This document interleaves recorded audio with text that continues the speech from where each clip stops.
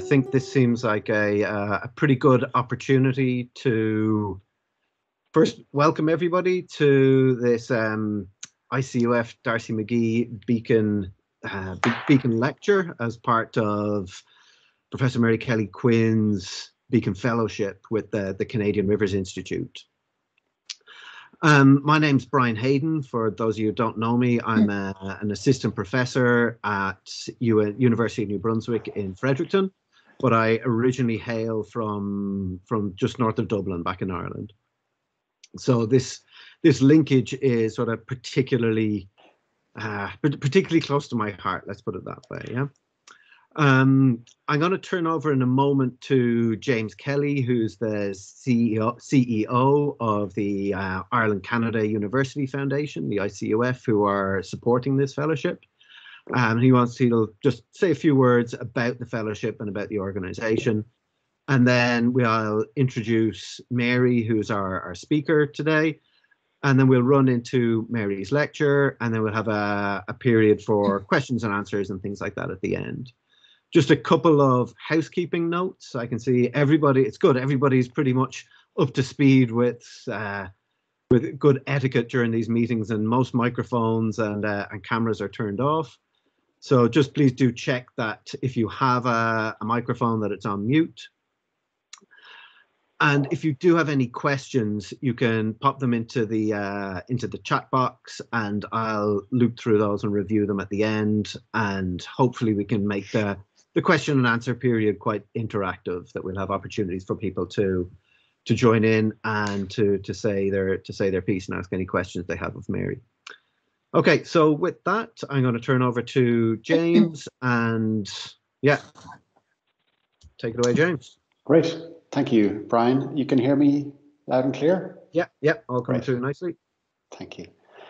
Can I just begin by saying that on behalf of ICUF, the Ireland Canada University Foundation, that it is our great pleasure to support this fellowship.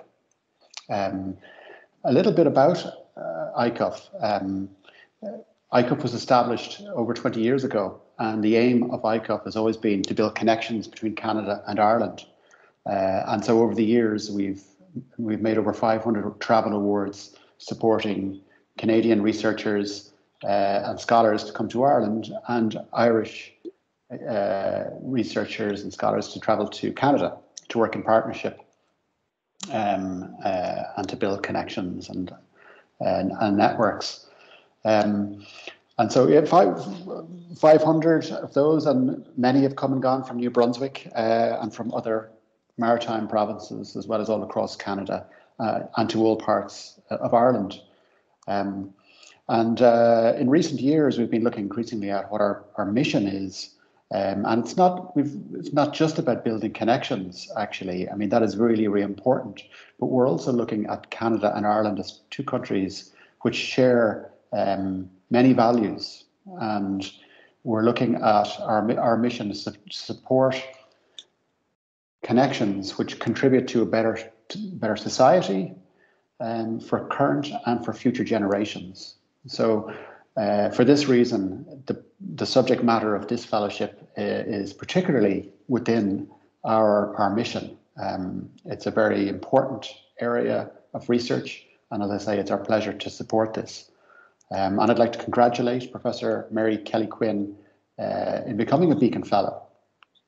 I greatly look forward to your lecture, and I'd like to thank you, Brian, and your team in UNB for coming to us with this proposal.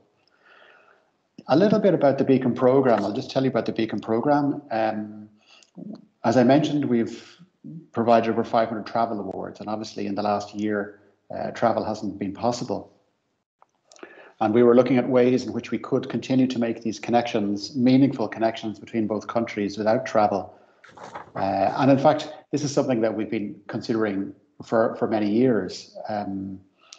We are concerned, at the impact of on fossil fuel usage in traveling and connecting between Canada and Ireland. So this the Beacon program is a program that allows connection at a distance. And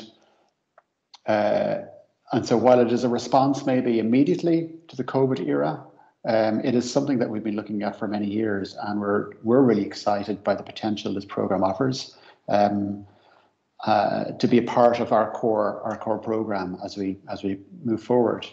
Because the world has moved into a place where we're all now, we accept this form of connection and engagement as part of the kind of tapestry of engagement. So what people might know about this program is that there are two aspects to it. One is the public video, or the public Beacon lecture, and this is what this is.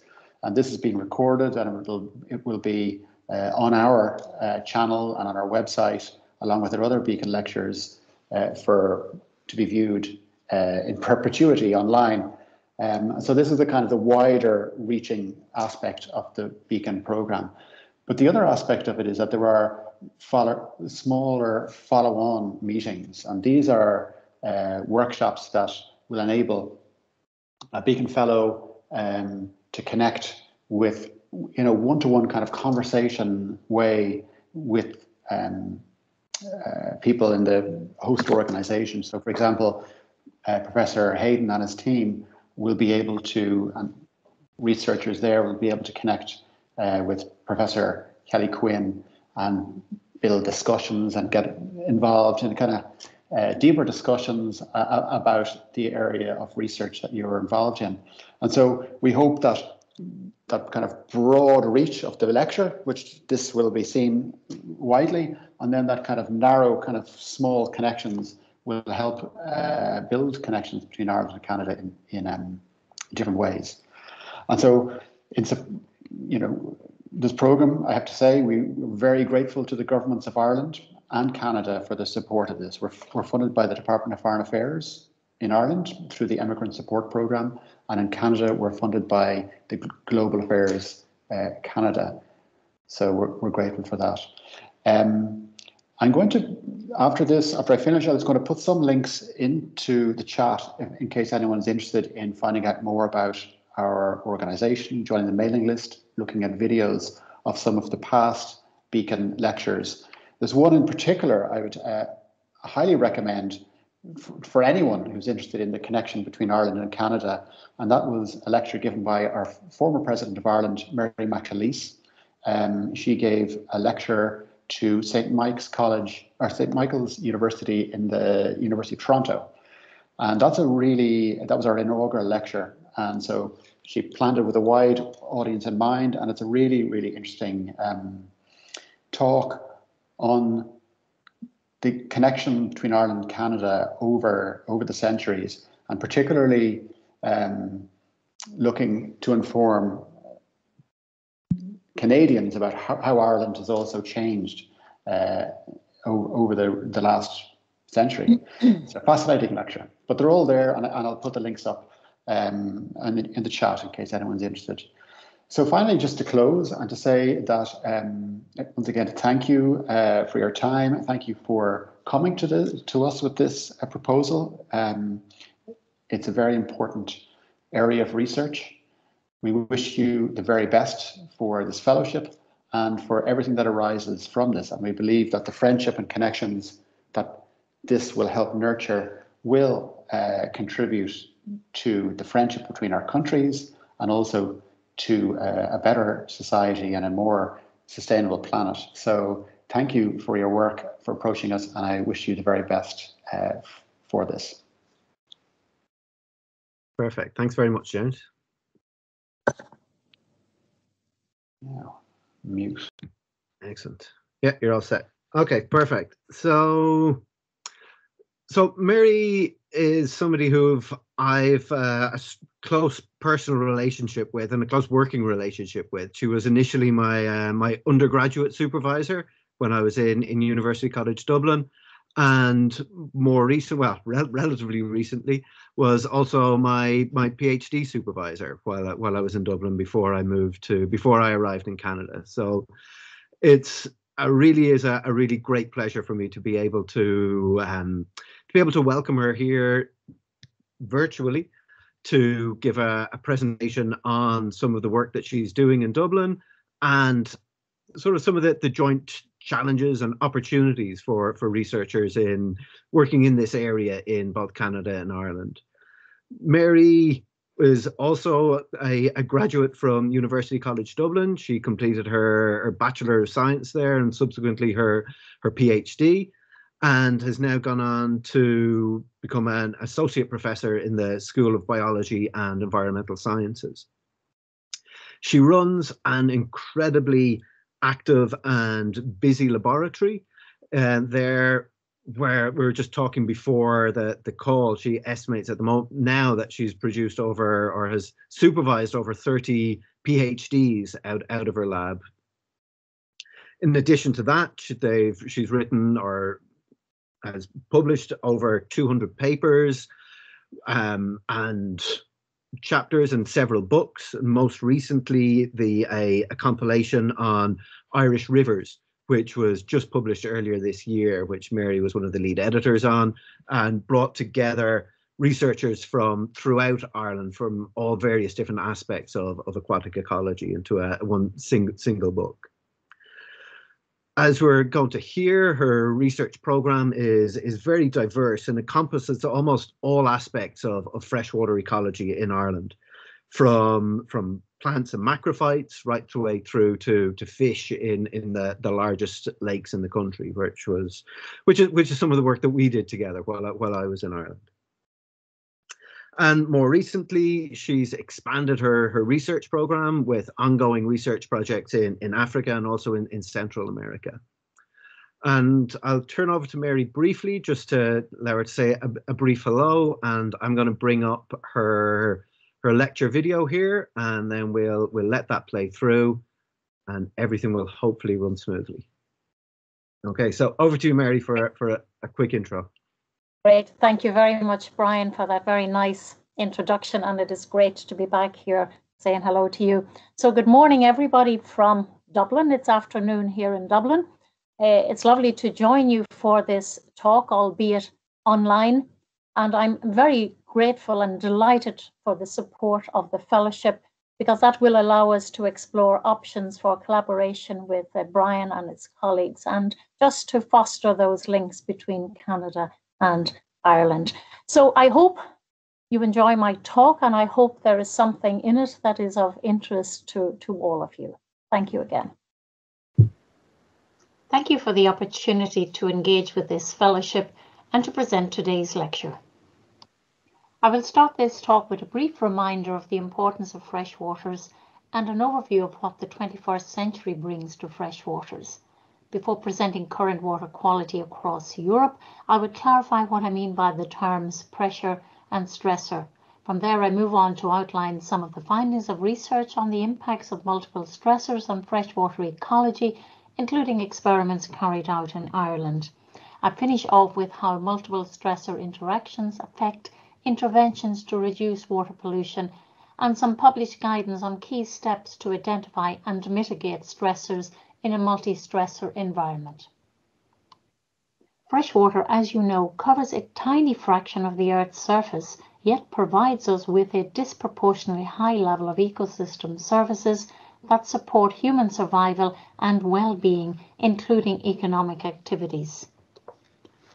These services are underpinned by aquatic biodiversity and their ecological processes.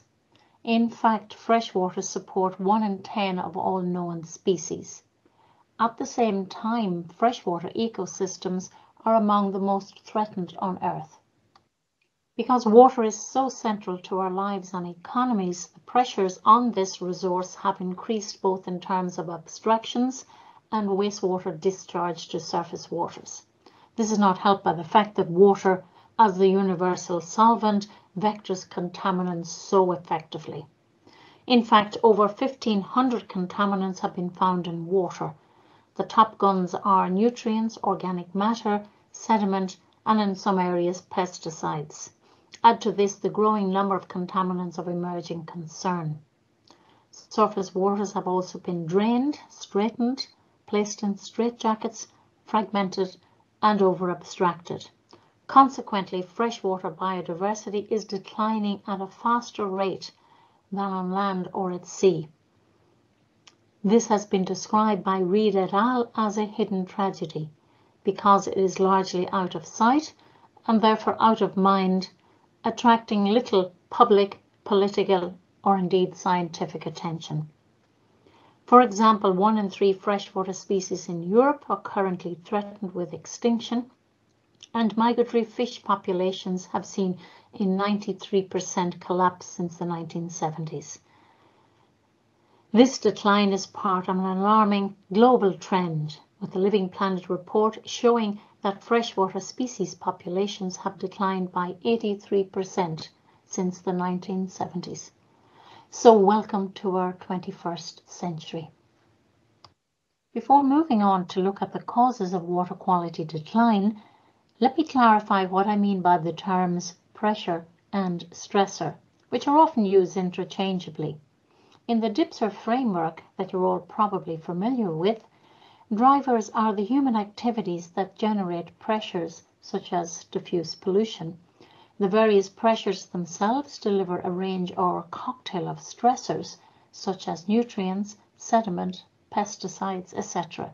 Responses refer to the interventions or response by society to address the impact of the pressures. So the term stressor is more specific, and as defined by Piggott et al. 2015, it is a variable that as a result of human activity exceeds its normal variation and affects individual taxa, community composition, or ecosystem functioning relative to a reference condition.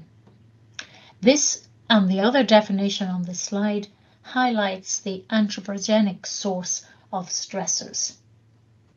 You need to remember that a single pressure, for example diffuse pollution, can yield several stressors such as nutrients, sediment, and pesticides. However, the delivery of stressors to freshwaters, as will be discussed later, vary in intensity, frequency, and scale. In terms of intensity, there are short discrete pulses or more sustained inputs, or indeed those of increasing intensity, so-called ramped. Let's have a look at water quality in Europe. Here, only 40% of surface waters are achieving good ecological status or potential as required by the Water Framework Directive, and only 38% are in good chemical status. Overall ecological status has not improved since the first management cycle. I'm particularly concerned about the loss of high status or reference sites. In Ireland, for example, only 17% of sites monitored by our Environmental Protection Agency are at high status compared to 32% 30 years ago. In fact, the most pristine of these sites have dropped from over 500 in the 1980s to just 22 today. I'm sure the situation is equally poor in many other countries. In fact, declines in water quality appear to be outpacing our efforts to address the problems. From what I can see in reports, the situation in Canada is relatively similar, particularly in the most populated areas. On the graph at the top right-hand side of the slide, you see the significant pressures on European waters that were identified in the second River Basin Management Planning cycle, and below that the key sources of pollution. High on the list is agriculture, followed by sewage discharges. In some cases, the pressure is from several drivers, for example, water abstraction for agriculture and domestic supplies, and these in combination may be significant. In fact, a 2018 report by the European Environment Agency highlighted that 50% of European waters were impacted by 2 or more pressures. An earlier report indicated that the 2 pressure combinations most frequently impacting rivers and lakes were predominantly diffuse pollution and hydromorphological pressures. Hydromorphological pressures relate to impacts on flow and physical habitat. As mentioned earlier, these pressures can yield several stressors that can act individually or in some interactive way. So what happens when two stressors meet? In the simplest case of two stressors occurring together, a number of effects have been identified. One stressor may dominate, in other words, have a strong, notable ecological effect, or two stressors may act independently such that the impact or effect is equal to the sum of the single stressor effects. In other words, there is no interaction, it is simply additive. Or stressors may interact and either weaken or strengthen the effects. And three types of interactions have been described. Synergistic results in a larger cumulative effect relative to the individual stressor effects. Antagonistic results in a cumulative effect that is less than additive, either less positive or less negative. However, remember, antagonistic does not mean no impact. And finally, reversals occur where the effect of an individual stressor is reversed by another, and this often leads to ecological surprises, or in other words, unexpected ecosystem behavior or shifts to a new ecological state. The direction of the response to a stressor in relation to the control may be in a positive, opposing, or negative direction. In panel C, the change from the control is in a positive direction. That doesn't mean good, it simply refers to the direction of the response, something that we should always mention. And here we are dealing with a double positive response. Before moving on to highlight the results of research on multiple stressors, let's look at the approaches normally taken.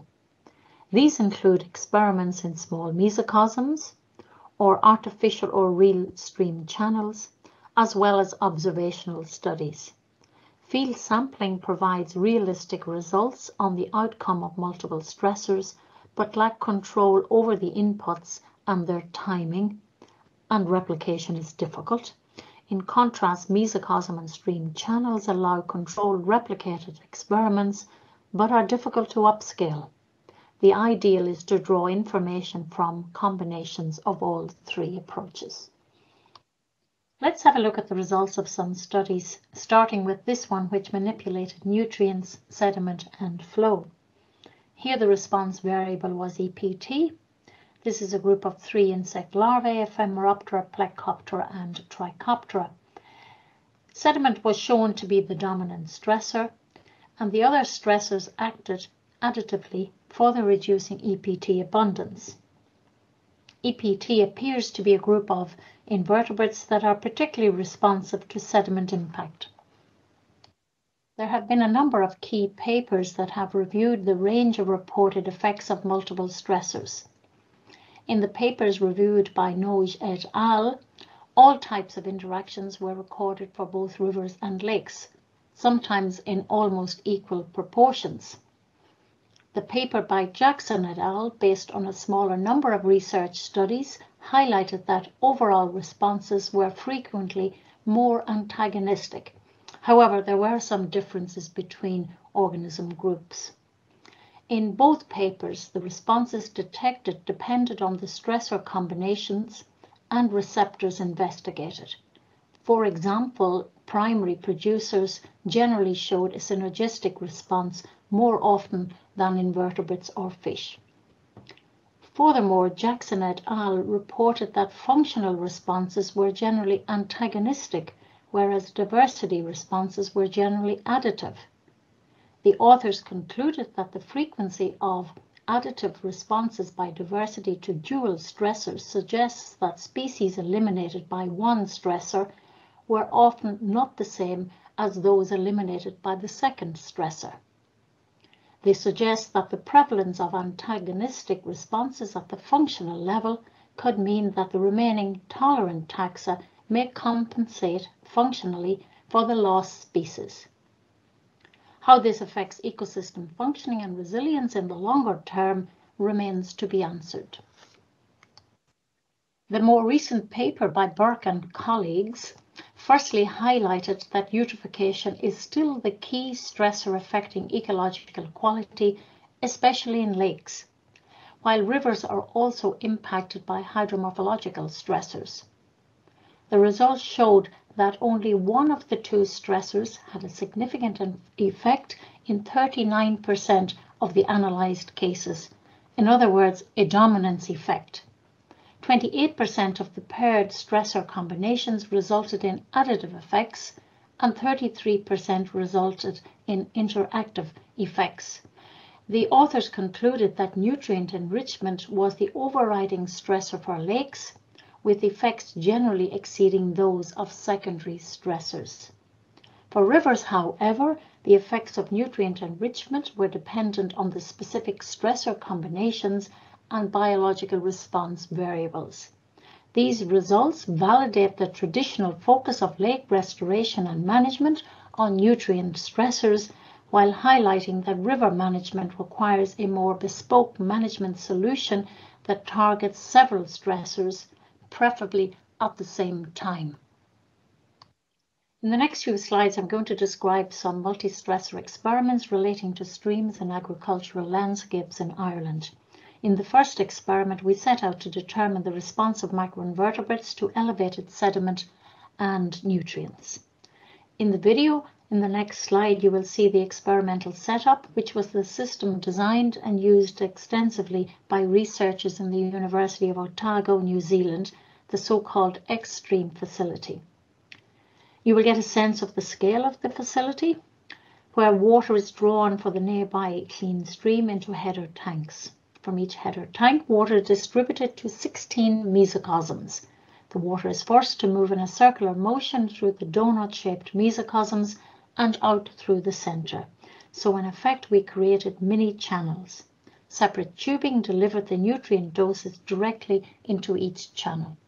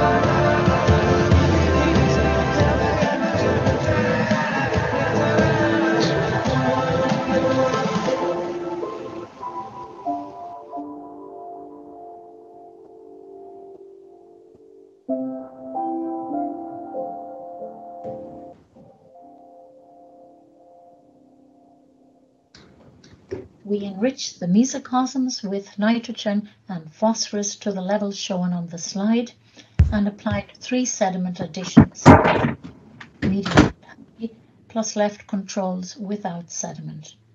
All treatment combinations were randomly applied to 64 channels. Here you see a close-up of one of the mesocosm channels on the right-hand side of the slide. The nutrient dripper is labelled, and you can see that this channel got a heavy dose of sediment. The channels were also seeded with invertebrates before the elevated nutrients and sediment treatments were applied. The experiment ran for a total of 14 days. In terms of response variables, we collected invertebrates drifting from the channels in fine netting suspended through the central opening of the mesocosms. Drift samples were collected after 24 hours of the treatment application and every 48 hours thereafter. We used 11 different drift metrics as listed here on the slide, and the entire contents of each channel was sorted through for invertebrates at the end of the manipulation or experimental period. I've presented just a few of the key results on this slide. In terms of drift, sediment was clearly the dominant stressor, affecting 11 of the 14 drift variables, including, as shown here on the slide, total invertebrates drifting, and EPT taxa drifting. In terms of the benthos remaining in the channels at the end of the experiment, sediment addition generally decreased both total and EPT abundance, particularly at high sediment levels. The extent of this decrease, however, differed across sediment levels due to the antagonistic interaction with phosphorus enrichment. In a second experiment, we asked the question, which impacts most, acute or chronic pollution? We manipulated phosphorus, nitrogen, and fine sediment levels in 112 mesocosms and determined the individual and combined effects of these stressors on macroinvertebrate communities. Chronic nutrient treatments received continuously high concentrations of phosphorus and/or nitrogen, whereas acute channels received the same continuous enrichment, but concentrations were doubled during 2 3-hour periods to simulate acute nutrient inputs during rainstorms. In terms of sediment, we had ambient and high sediment level treatments. On this slide, you can see the 14 treatment combinations, which each had 8 replicates. Here again, we measured drift as in the previous experiment and also examined what invertebrates remained in the channels at the end of the experimental period. The results were quite complex to interpret, and here I've highlighted some of the key findings. Sediment was again the dominant driver of drift responses at community and species level in the first 48 hours. There were few interactions with nutrients. This indicates that sediment deposition can potentially have major detrimental effects on stream macroinvertebrate communities in a very short period of time compared to nutrients, for example. 48 hours after the first nutrient pulse, sediment was still a significant main effect stressor. There were some interactions with nutrients. 48 hours after the second nutrient pulse, there were no further responses to sediment, but 8 of the 17 drift metrics were significantly affected by nitrogen, making nitrogen the dominant driver of drift responses 2 weeks after stressor implementation. The effects of phosphorus also increased as the experiment went on, with no interpretable main effects in the first 48 hours, 2 following the first acute pulse, and 4 following the second acute pulse. Overall, chronic nutrient pollution appears to have a greater negative effect than acute nutrient inputs.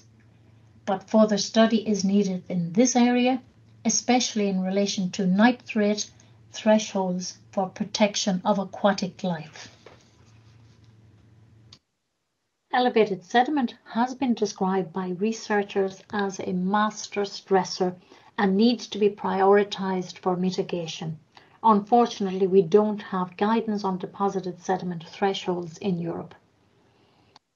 Climate change will add to the growing suite of impacting stressors in terms of water temperature increases and flow changes. For example, increased rainfall intensity will most likely increase transfer of nutrients and sediment to surface waters. Or indeed, reduced flow will increase the potential impact of pollutants. As noted from a recent paper, current measures may not be enough to offset these effects of climate change. Furthermore, more intense rainfall events could lead to severe habitat degradation and loss of aquatic biota, as demonstrated in a study we carried out in 2011. Clearly, the likely complexity of the responses to these additional stressors will further challenge efforts to protect water quality and biodiversity. So the research to date highlights the many factors that influence the potential for impact on aquatic ecology. Firstly, as mentioned, the intensity, frequency of occurrence, and duration of the stress are probably primary factors. but the physiological characteristics of the various aquatic biota are also important. Two aquatic groups or even families or individual species can differ totally in their response to a stressor or stressor combinations. The effect of stressor combinations on one set of organisms can indirectly affect others via food web alterations. Also relevant is the resistance of the biological communities to change. For example, certain traits can convey tolerance and influence sensitivity to the stressors. Habitat heterogeneity has a role to play as it can provide refugia for some species, thereby conveying community resilience. Windows of opportunity for recolonization influence the potential for recovery and therefore the duration of the impact. Multiple stressors can also act sequentially, triggering other responses and further challenging our ability to identify and isolate the role of individual stressors. Therefore, response variables need to be carefully chosen to best reflect potential impact across as many organizational levels as possible, from community composition or structure to ecosystem functioning. How stressors interact or not will affect management decisions and the likely outcome of interventions. For example, removal of a dominant stressor should yield a good response. Additive effects are easiest to interpret, and tackling either stressor should yield a good response. In the case of synergistic interactions, removal of one stressor should have a positive effect, but generally both stressors should be addressed simultaneously. If the stressor interaction is antagonistic, removal of one stressor could have an adverse outcome. Therefore, both stressors need to be removed or moderated, or at a minimum, the non-antagonist should be targeted. Antagonists are stressors that dampen the effects of other co-acting stressors. For example, high flow pulses dampen the effects of nutrient enrichment. This slide outlines some steps to investigate multi-stressor effects in order to identify or predict their ecological consequences. They are taken from the Mars project recommendations. Mars has nothing to do with the planet, but stands for Managing Aquatic Systems and Water Resources Under Multiple Stress. This was a large European project with partners across 17 countries. They suggest that we start by identifying the range of stressors that are relevant to a particular catchment or subcatchment, taking on board, of course, the drivers and pressures present. Then carefully select response variables or metrics, and of course I would suggest that several are selected if available. Identify the minimum number of stressors that need to be tackled to have a measurable effect. And again, identify, if possible, and prioritize the dominant stressor. That is the stressor that likely accounts for most of the impacts. Stressors showing similar effect sizes need to be given equal priority. If stressors interact, we need to identify, if possible, the type of interaction. As noted already, this will influence the outcome of the interventions. Also consider the characteristics of the stressor delivery, be it pulse, press, or ramp. The schematic shown here summarizes the steps that I've just outlined.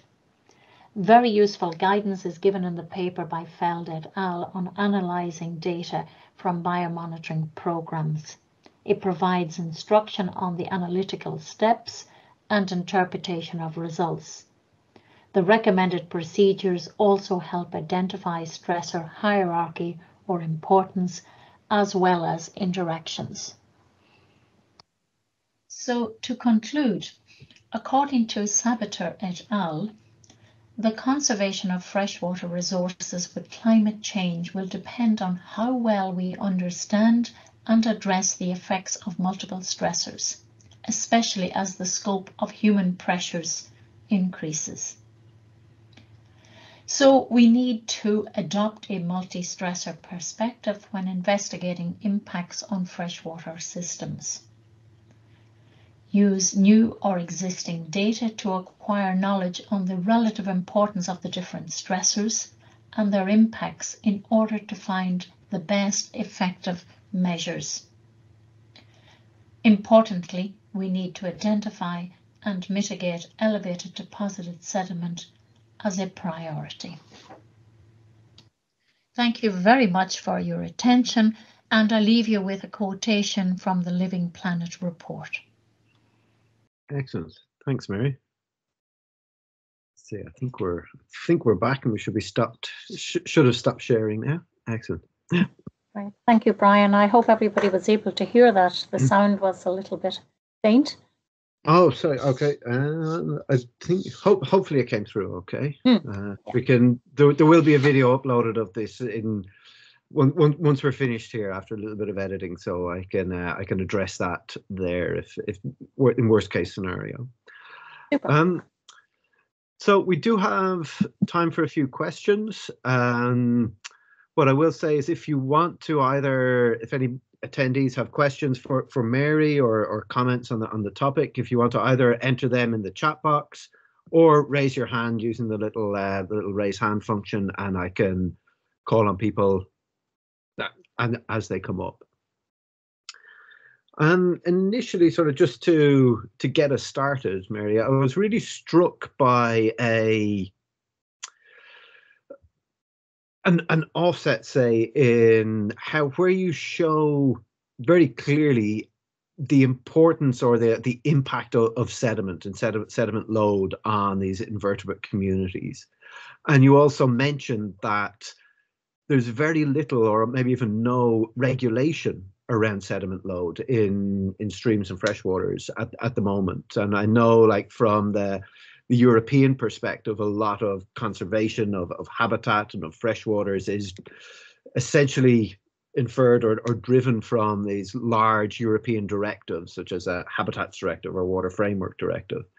And I'm just curious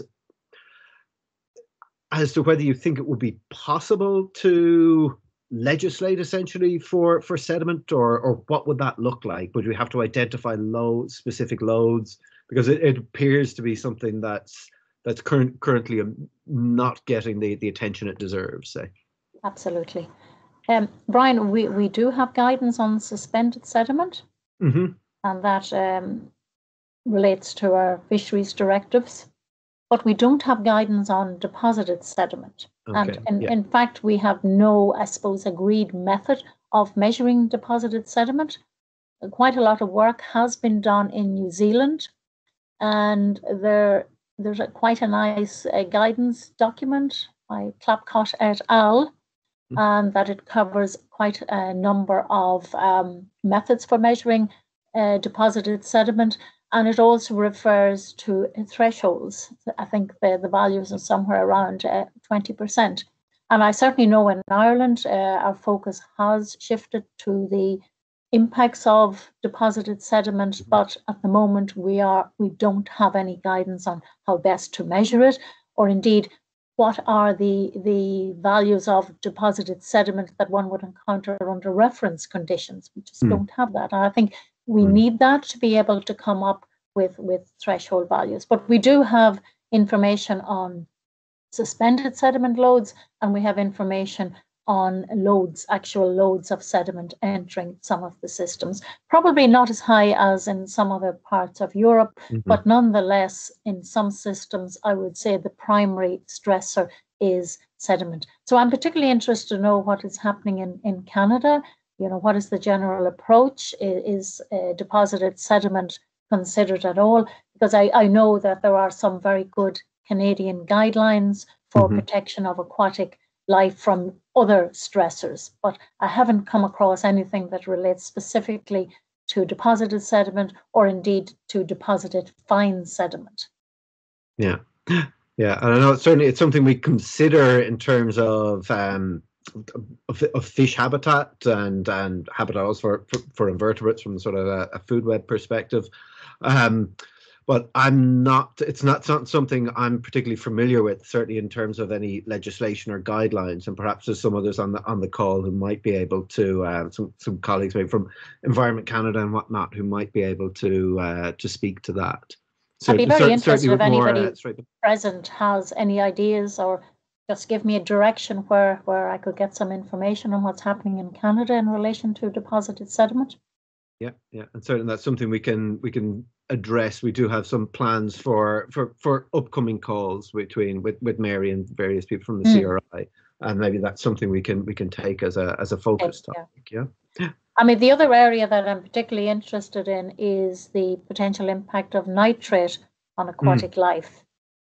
We have guidance for nitrate in drinking water, but we don't have any WFD related guidance for protection of aquatic life. So I don't know if that is something that is better advanced in Canada. Yeah, I know there are some colleagues in Ontario who are working working in that area, say, and I'm from my own background in isotopes. It's kind of that's one of the tracers they're using, is looking at using isotopes to identify nitrite and nitrates, and picking up those loads. But again, it's not something that perhaps that I can speak to any set known levels. Yeah. I think similar, we have them for drinking water, but not for or not that I'm aware of for natural abundance. So. We have some surrogate levels in Ireland suggesting that, for high status we shouldn't exceed 2 milligrams per liter as nitrogen. But I think we're finding that in some of the cleaner systems the nitrate levels are a little bit higher than that. And then if you refer to the paper by Camargo and colleagues, they're suggesting that threshold also around 2 milligrams per litre as nitrogen. But there's quite a lot of debate around it. I mean, I'm particularly interested in it because we found, as you might have heard in the experiment, that 2 weeks into the experiment, nitrogen became a stressor for some organisms. So it's hard to know whether that stress was through algal production or whether it was direct toxicity. So it is one area that we would like to follow up with, and maybe one area for some collaboration with you. Absolutely. Okay, I'm glad that you brought up that mesocosm experiment, because it was quite impressive, and particularly that overview of the system. Yeah.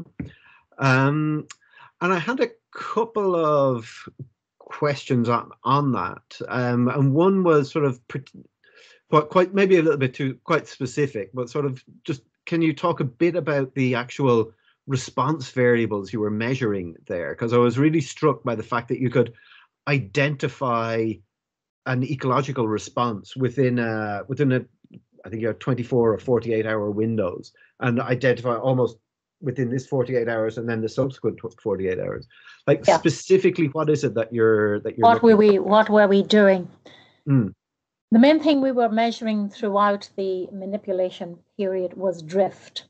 So you saw that the channels are donut shaped, and in the center we suspended a net, so you could catch everything that was leaving the system. So the mesocosms were allowed to colonize from the adjacent river for a number of weeks, and then we seeded them with invertebrates, allowed the system to stabilize, and then we added the suspended sediment at different levels, so low, medium, and high, and any of the aquatic biota that were impacted by sediment left the system.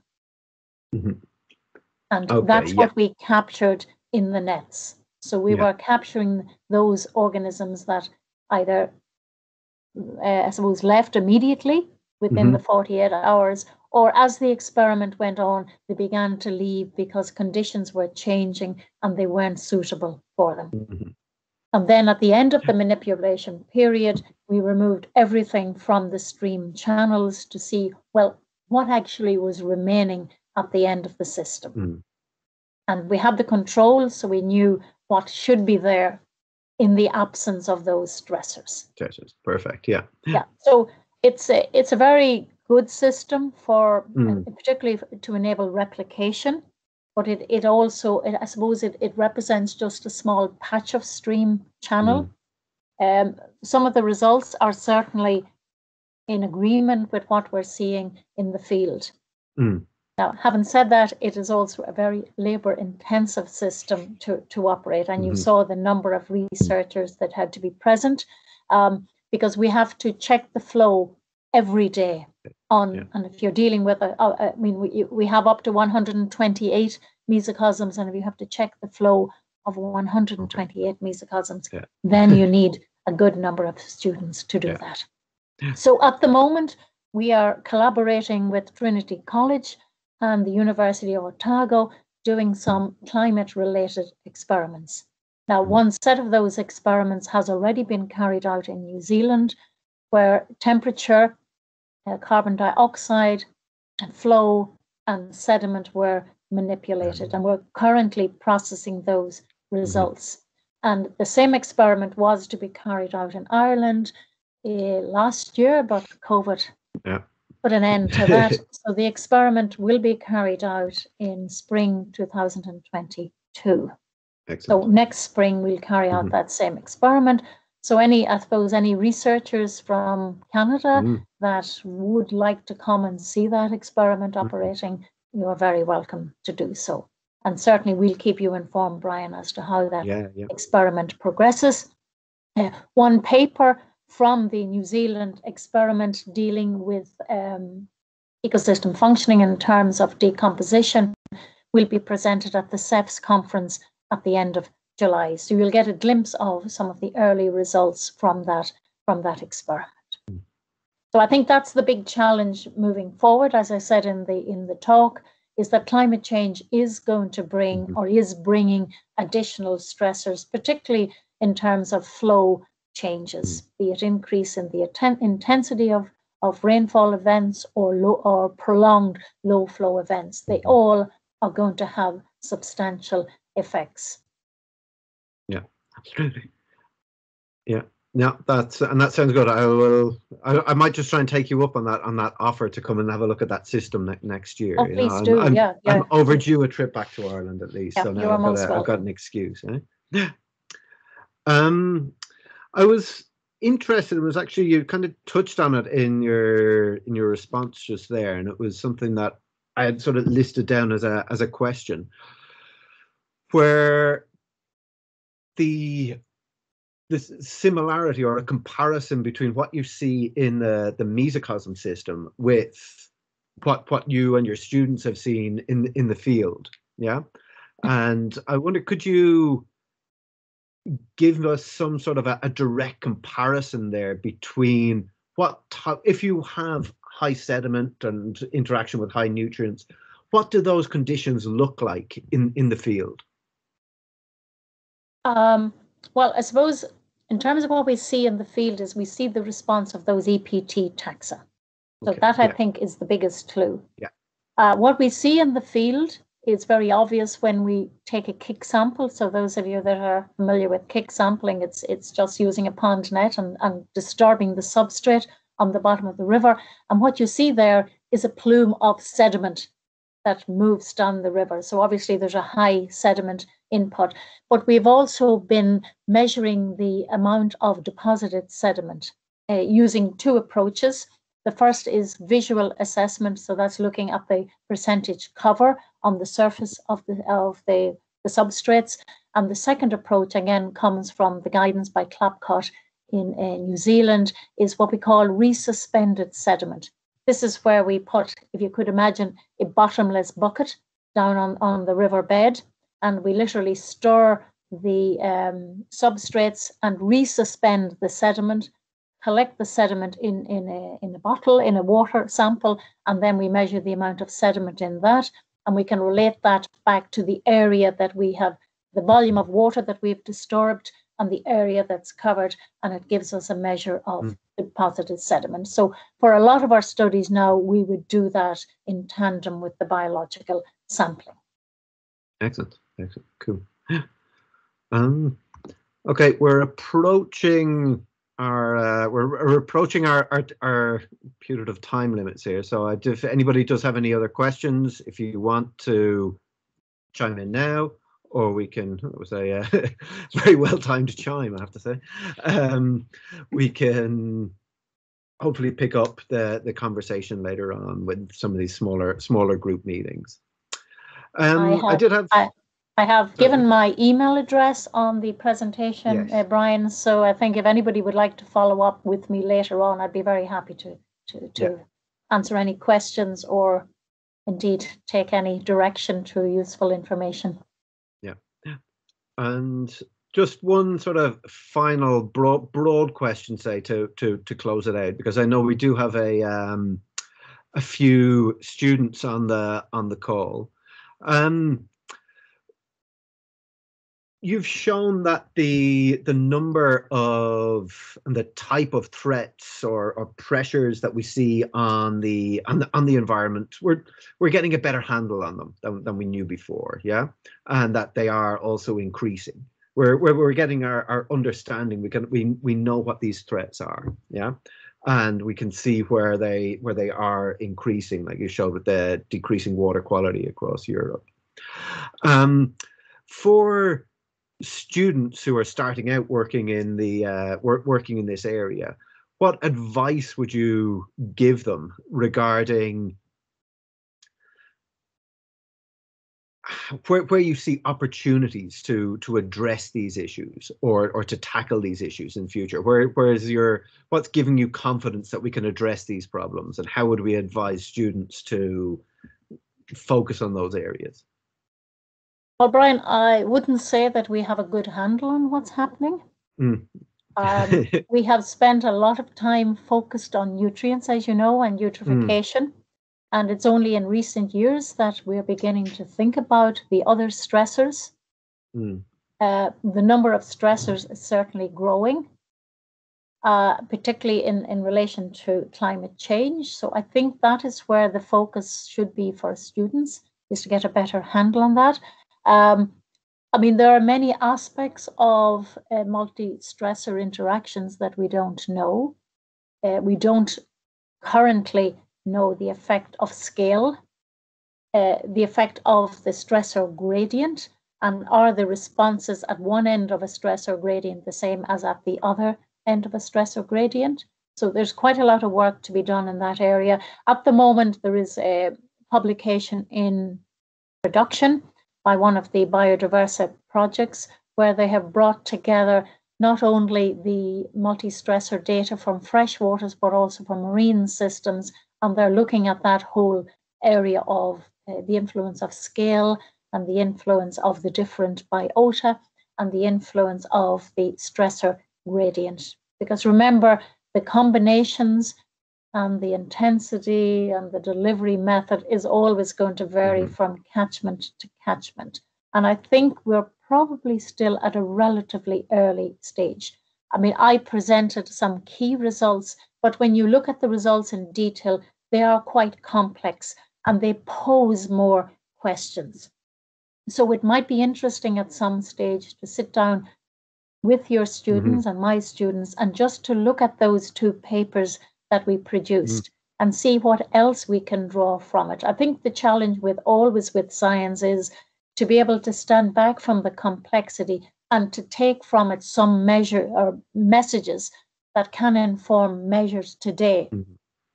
And then to recognize where else we need to go to improve our knowledge base. So I think we have enough knowledge to begin to do something. But of course you have to, I mean, that goes into the management area where you have to engage with the landowners and the industries, etc., to adopt the right measures. So, I mean, part of the area moving forward is to be able to identify those appropriate measures. Perfect. So, in other words, there are still lots of questions. Yeah. No, there's plenty of work for everyone to do. That's absolutely sure. Okay, so with that, Mary, I think I'll start to close out. And again, just thank you for a really enlightening and interesting lecture. Thanks to everybody for turning up and attending. There's always a bit of fear and trepidation at the start of these, that you don't know if anybody's going to turn up. So it's great to see so many colleagues from near and far on the call. And yeah, if anybody does want to follow up with Mary, you can either contact her directly, or if you didn't catch her email, you can come through me, and I'll be more than happy to put you in contact. Great. Thank you very much, Brian. And again, thanks to James. And I'm delighted to have the fellowship, and looking forward to working with you and your colleagues. Yeah, excellent. Okay, perfect. Have a nice weekend, everybody. And yeah, we'll hear more on this soon, hopefully.